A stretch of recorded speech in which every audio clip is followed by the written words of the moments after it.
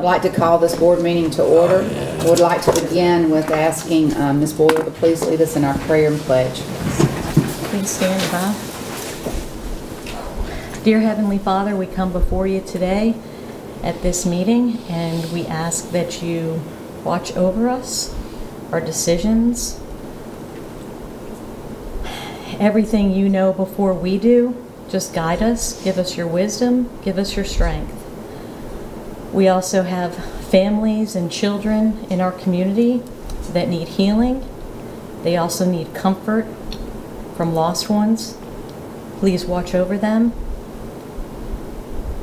and do what you can for their peace of mind and their children's peace of mind.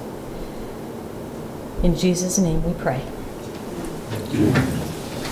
I pledge allegiance to the flag of the United States of America and to the republic for which it stands, one nation, under God, indivisible, with liberty and justice for all. Thank you very much, Ms. Boyle. To begin our meeting today, I'm going to start by passing the gavel and handing it over to Mr. Cowart. Thank you, Madam Chair. At this time, it's our reorganization, and I would ask for nominations for Chair of the Board. I nominate Tammy Boyle. I second. I move nomination cease. Okay, we have a motion and a second for Tammy Boyle to be Chair of the Board. So at this time, with nomination ceasing, we'll call for a vote. All those in favor, please say aye. Aye. Any opposed, please say nay. All right. Congratulations, Mrs. Boyle. Thank you, Mr. Superintendent. At this time, we'll open nominations for Vice Chair. I nominate Mr. Aswell. I second. Okay, we have. Do I hear any other nominations? I vote say cease. Seeing no other nominations at this time, having a motion for Mr. Aswell to be Vice Chair, I'll ask for a vote. All those in favor, please say aye. Aye. Any opposed, please say nay. Congratulations, Mr. Aswell, as Vice Chair. And now at this point in time is also the time where we set our days and meeting times for our school board meetings. So I'll open up and hear for a motion on those. I make the motion that we meet the second Tuesday of each month at 6 p.m. and the fourth Tuesday of the month at 9 a.m. Do I hear a second? Second. We have a motion and a second on this. Any further discussion? Seeing none, all those in favor? Aye. Any opposed, please say nay. All right. At this time, we'll reorganize each other.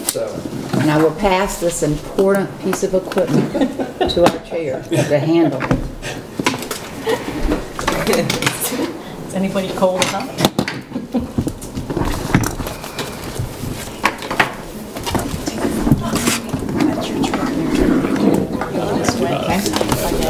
Gather up your fancy chair. Musical chairs. Yeah. Hey, I want that fancy chair. That's important for you. Thank you, sir.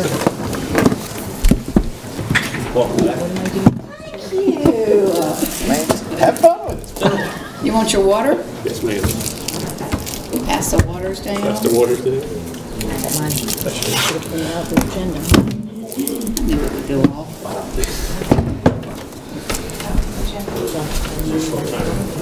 I only wanted to be here because it wasn't Chair, man, this is special. Yeah. Everybody ready? Ready? Okay. At this time, I will ask that we take a vote for number 4, the adoption of the agenda. So moved. Second. I have a motion and a second. Is there any discussion? All those in favor say aye. Aye. Any opposed? Motion passes. At this time, I'd like to welcome any visitors that we have in the boardroom, or if anyone would like to come up and speak to any of us right now, is your opportunity. Seeing none, we'll move on to number 6, the award for the bids, and Mr. Stockman and Mr. Lamb.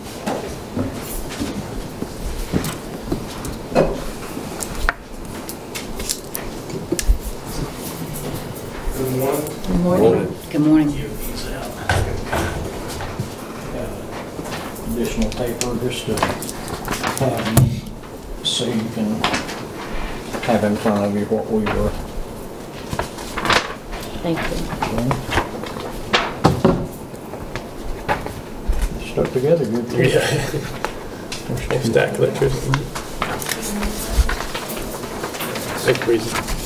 Thank you. You have a chance to get this out. I think these two right there. Okay, thank you.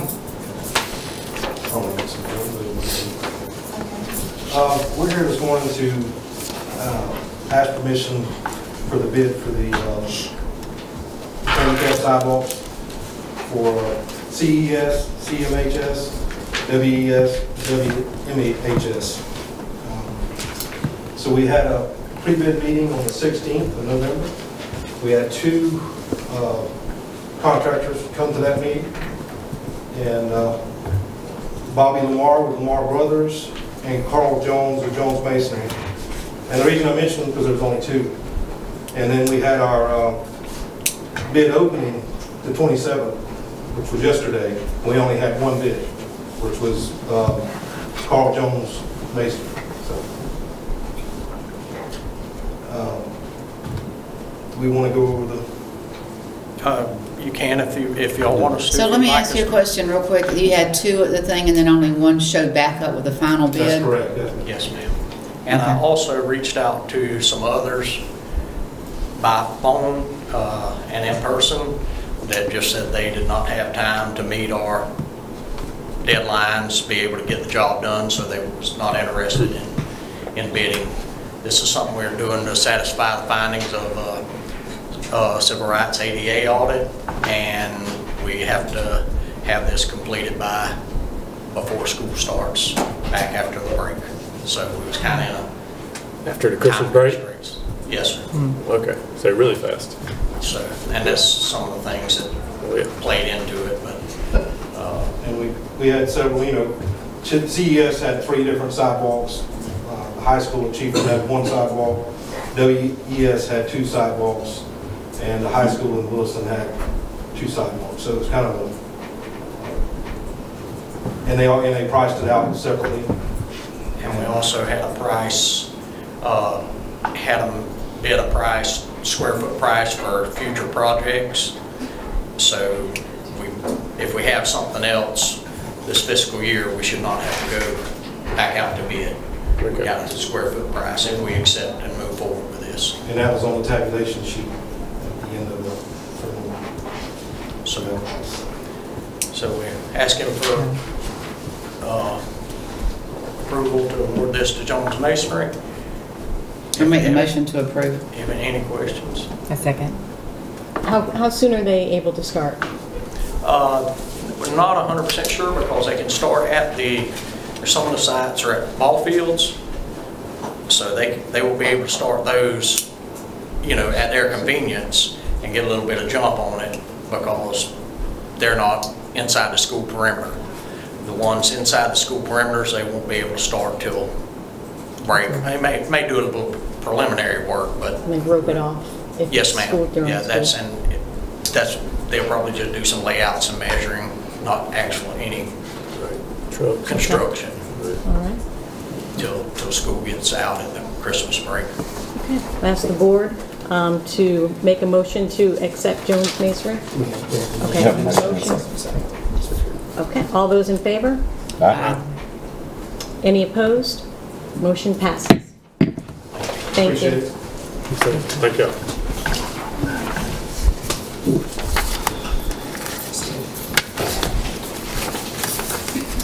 Next, we have Ms. Lake for the audit reports. Good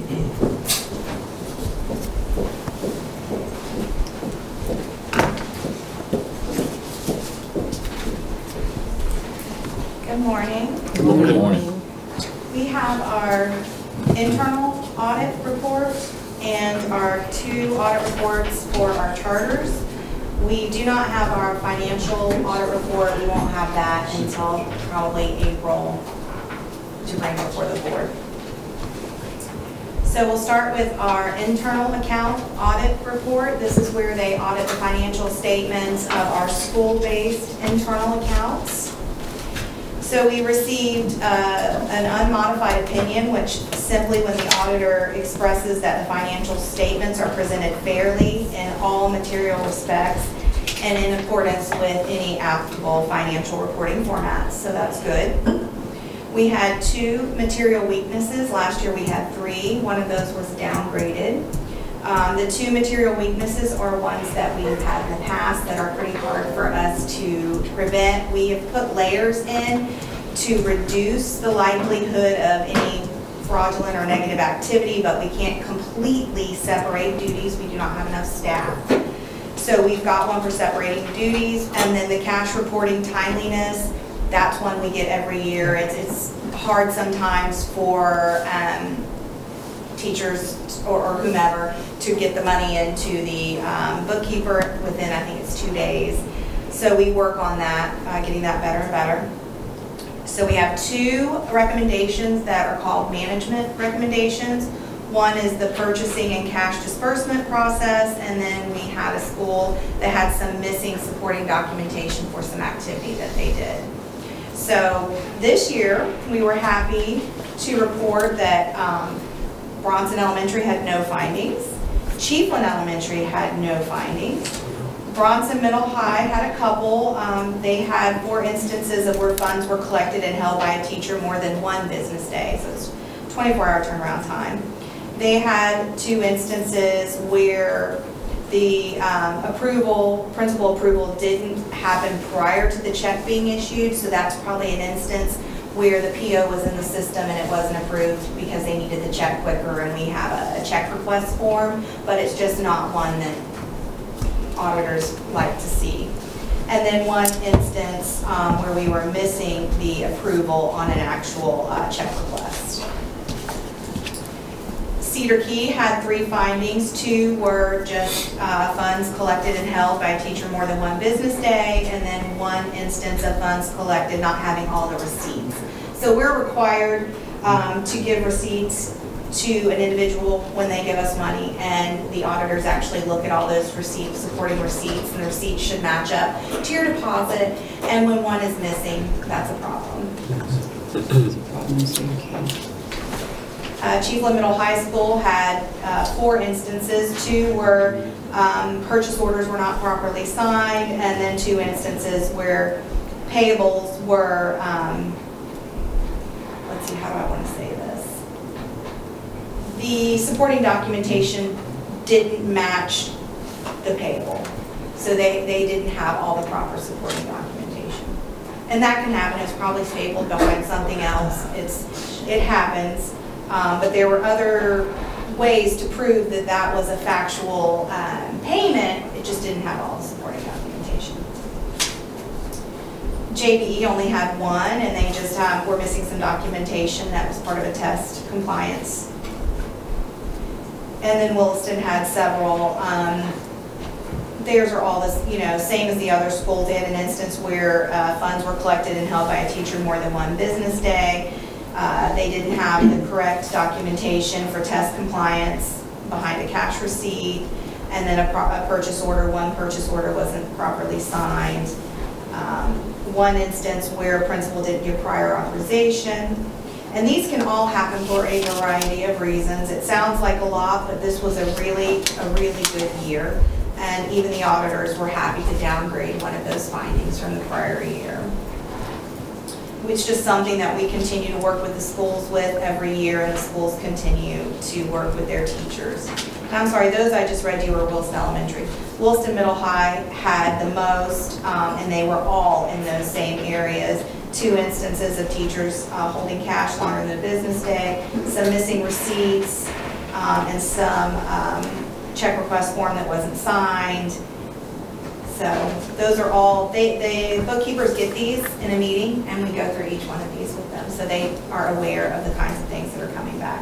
And Yankeetown just had 2, cash held by a teacher more than 1 business day, and then some missing documentation for an invoice. So I know it's a lot of information, but we were very happy, the auditors were happy, because what they're seeing is these instances are decreasing. So we just need to continue to work with our bookkeepers and remind them the importance of ensuring that every activity they do, all those boxes are checked. Does anybody have any questions about our internal audit report? Why does Chiefland High School not have a line item for football? Everybody else that has a football team has a line for football. They choose how their internal accounts are reported. I'm not sure what you're looking at. Williston had one. Yeah, I just, at some point you got to pay for the tickets. Come in through football. The tickets Tell me go what up. you're looking at. I'm looking at school internal account schedule of changes in fund that's balances. what's showing you. Because Chiefland has a different, they choose to bring theirs into their general Okay. athletics. Would be my assumption. I don't, that would be my guess. Okay. He oversees internal accounts for my department, but we don't dictate necessarily how they set those accounts up, except for any fundraising activity has to be accounted for a little bit differently than your athletics. Okay. Okay. I thought maybe we just it didn't get on there. That's all. No, I would guess if it's not there that they choose to have theirs come in their general athletics. And like you said, Mrs. Lake, I know it sounds like it can be a lot, but also when positions are going through transition at the school, which I've personally seen at Cedar Key, it can be hard to get those deposits in, like you said. So there is that too that I try to keep in mind.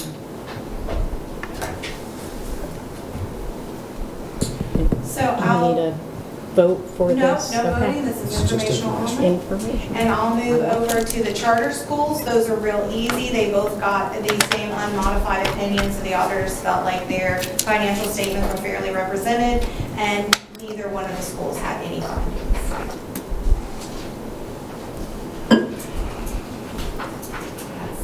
Thank you. Anybody have any questions? Thank you very, very much. I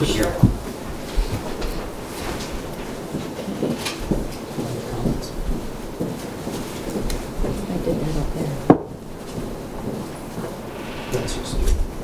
Okay. At this time, are there any public comments that need to be brought to the board? Seeing none, we'll move on to approval of the minutes. Board members, have you had a chance to review the minutes for Tuesday, November 14th? Yes, I move approval. Second. Okay. There's a motion and a second. Any discussion? All those in favor? Aye. Any opposed? Motion passes for the minutes. Let me get out the minutes. Okay, we'll move on to the consent agenda, and I will start with Mr. Whitehurst. Do you have any questions regarding the consent agenda? No, ma'am, no questions. That's why I like being last. I'm used to me being on the end.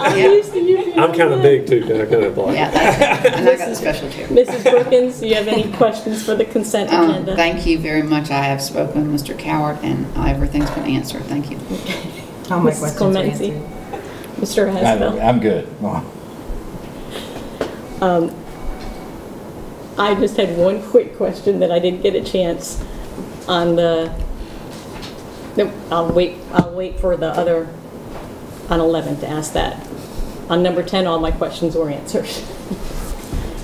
Make a motion to approve the consent agenda. So moved. Second. I have a motion and a second. Any discussion? All those in favor? Aye. Any opposed? Motion passes. The finance items on the consent agenda, are there any questions from anyone? No question. No question. Okay. Mr. Coward, just on the final PDF. So this is it with Chiefland Middle High? Yes, ma'am.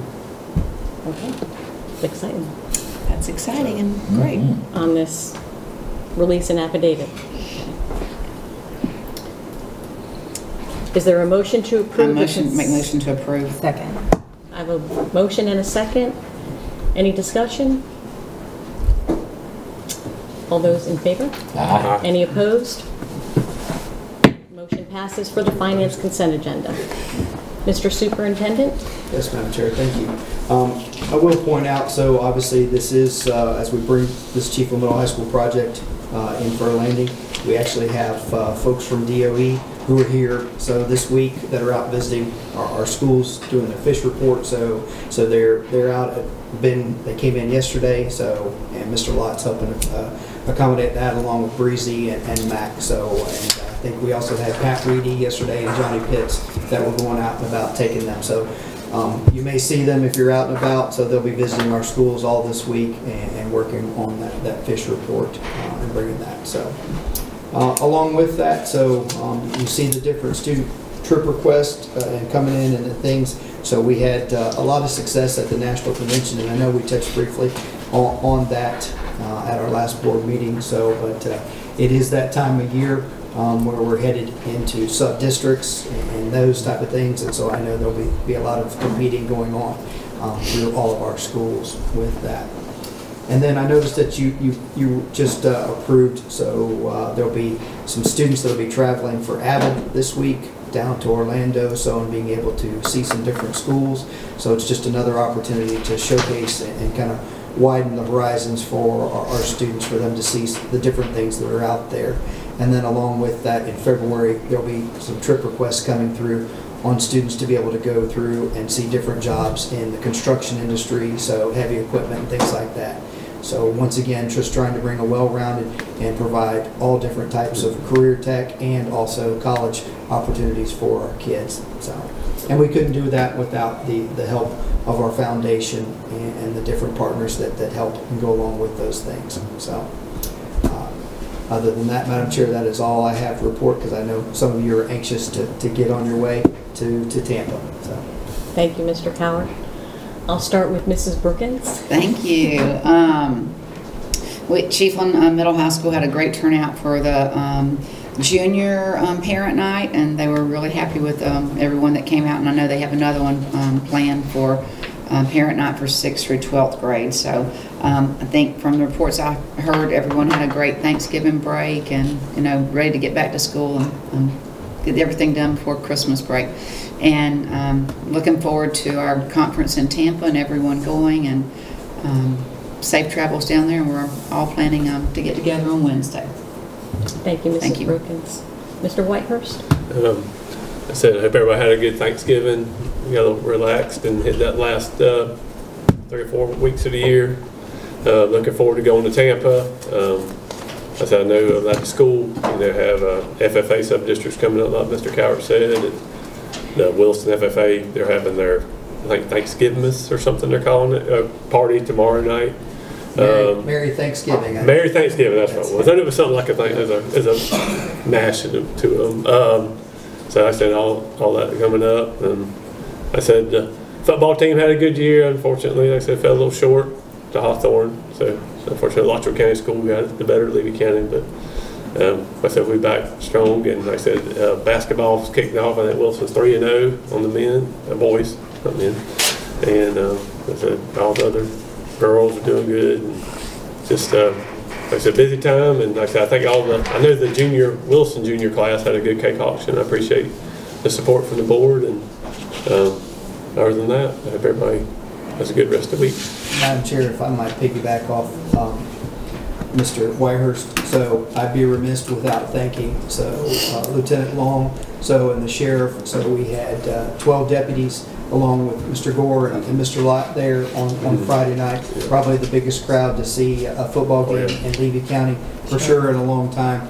But we were able to have everything went off very smoothly, so had good participation, so no issues out and about, no extracurriculars that we didn't want to happen. And appreciate also the Alachua County Superintendent and Sheriff sending 5 of their SROs or deputies to help with it. So absolutely. Mrs. Clemency? Yankeetown, I mean, now's it's a hard time between Thanksgiving and Christmas. I tell my kids too, it's grind time. You just have to focus, and that's what they're doing down in Yankeetown. They're preparing for testing, doing progress monitoring. Tomorrow night's WOW night, which is working on work. which I love because it just prepares the teacher, lets the teachers get prepared for 2024 part of our school year. So basketball season's in full effect in Yankeetown also, so lots of good stuff going on. That's all I have. Thank you, Mr. Asbell. Thank you, Madam Chairman. Bronson High School is having a tough patch right now. We just heard it mentioned FFA sub-district contest is coming. We don't have any FFA advisors at Bronson. But you know what? That's not going to stop us. We've had a bunch of people volunteer from our community that will coach kids, have a team ready to be there. We're trying to put all that together, and that should be commended. Absolutely. The other thing is this right here, you may have heard me talking to her earlier, Miss Hudson. Was on her Facebook. I think this is a great thing. She is looking for, what do you call them, games for kids for Christmas. And I know in each school has little projects. We have a tremendous amount of kids throughout the county who have needs. I've been very fortunate in my life. My children have no wants, no needs because they're spoiled rotten. But there are kids that over Christmas break will go home to no food. There are kids who will go home, and I always like to tell the story of my daddy said his favorite Christmas was he got a pair of socks and a cap gun. Didn't get any caps for it because they didn't have any money, and you didn't get to wear the socks every day. Most of the time you didn't wear shoes back then, and when you wore the shoes, the socks, it was on Sunday. We have a lot of kids that same way. They'll get a pair of socks, they'll get an apple. My dad always said, yeah, I got an apple or an orange. Somebody got a banana, but we never got to have it because that became ambrosia for the whole family.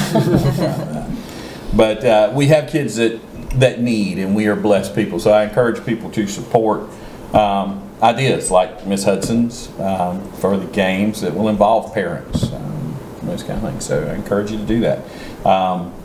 She obviously got that idea from some Bronson people because it's just the way that goes. But that's all I have. Thank you. Thank you. Oh, and I can't wait to see y'all in Tampa, Florida. It's going to be a big time. And hey, you keep it calm this time, okay? I'll do my best. All right. That's all I'm saying. Out loud. Yeah, that's all I'm saying out loud. I just have a couple things that happened before Thanksgiving break. I mentioned about the junior pie auction in Cedar Key. It was a success. And board members, I apologize. I did not know that I was going against our superintendent the same night. I couldn't see him raise his battle. I mean, you up the price? You ran the price out. Raise it up. I did it against Devin too in Willis. Oh, did you? Okay, good. So that's my fault. But it was a good time, and they did raise a lot of money. Also, the 4-H public speaking district contest happened, and all the kids did great. For their age, to get up there and speak, and some of them just to have a speech completely memorized in elementary and middle school is mind-blowing. But a special shout out to Cedar Key, 2 students, 4th grader Eleanor Huffman. She received the first place, and also Cedar Key, Ren Adams for 6th grade received first place in the speech contest. So they were thrilled, and it was great to hear all of them. I'd like to also say thank you to the Levy County School Foundation.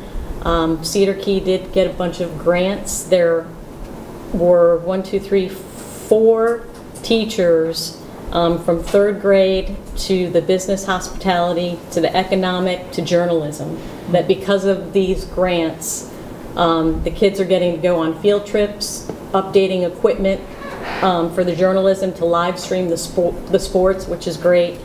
The economic class is going to learn about starting their own business, and the business and hospitality, they purchased a poster printer for all the functions that they have in the fundraising. So a big shout out for all the grant monies.